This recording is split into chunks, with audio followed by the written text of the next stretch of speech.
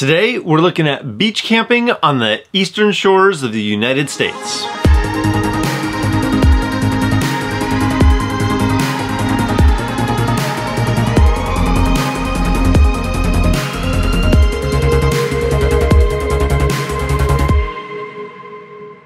How's it going? Welcome to the Campendium YouTube channel, where it's our hope and our goal to provide you with the motivation and the resources to get out there and camp. So if you haven't already, please hit that subscribe button, because today we're talking about beach camping on the eastern side of the United States. Now, on the Campendium website, we have a great article with tons of information about beach camping, so I'm gonna put a link in the description for that.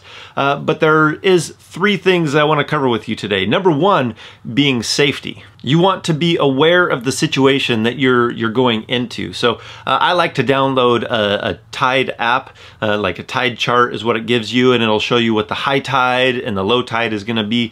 You want to be aware of what those levels are going to be. And then also weather. Weather is going to be key, because bad weather can mean a lot of bad things. When you combine the bad weather with high seas, it can be disastrous. So know your information, know your tides, know your weather, and even check with maybe some of the officials there at the park or park rangers to see if there's any cause or concern with the weather and the tides that are coming for where you are camped. The second and third thing I want to go over is if you're actually going to be camping on the sand. There's some great locations where you can camp on the sand, but you want to be prepared for that. So a few things you can do is you want to scout it out before you drive on the sand to see how firm it is, to see if it's safe to drive on that sand.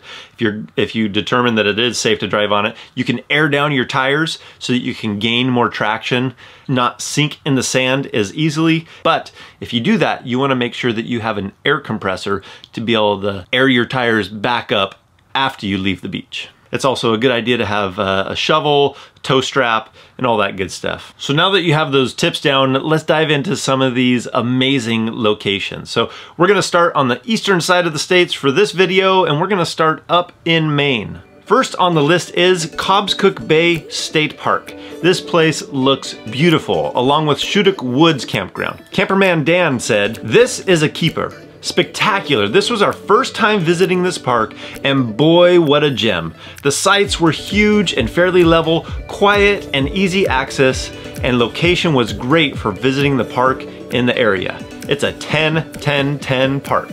Moving on to Winslow Park and Campground, Linda says, "We arrived at this amazing park without reservations and were met with gracious smiles and a warm welcome before being given our filtered sun site number 76. This park is absolutely gorgeous with spacious sites." Let's move on to Lobster Buoy Campsite, where Tom says, "Off the beaten track in the real Maine and the center of what Maine was 50 years ago."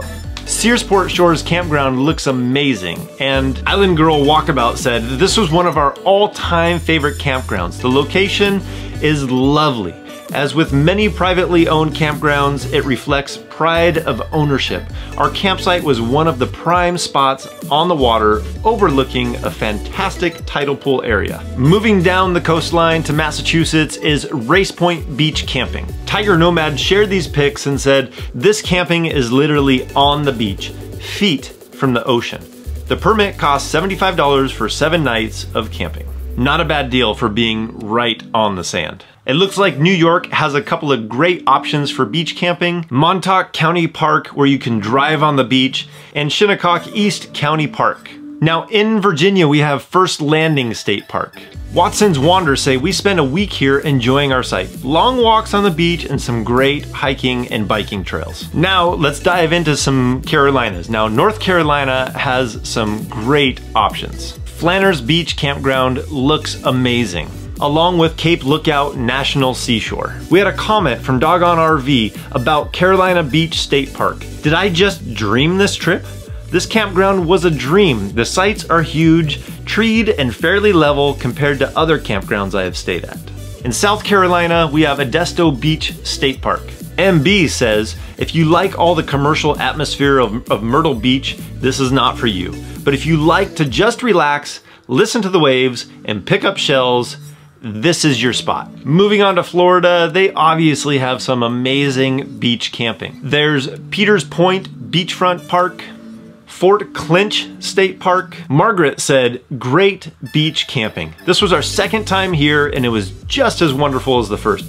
The facilities are immaculate and the beach is quite beautiful. Then there's Anastasia State Park. BB Van Life gave it 5 stars and said, we were lucky to snag a site here for 2 nights. And one of the last sites we want to share with you today is Gamble Rogers Memorial State Recreational Area. People say it's a beautiful beach site, one of our favorite spots ever, and glorious beachfront camping. Well, I hope this list gave you some ideas and some motivation to get out there and camp if you're on the eastern side of the United States. I know for me and my family, we're dying to get to that side of the United States and check out some of these amazing locations. So as always, we want to remind you to hit that subscribe button to keep exploring and to travel safe. We will see you next time.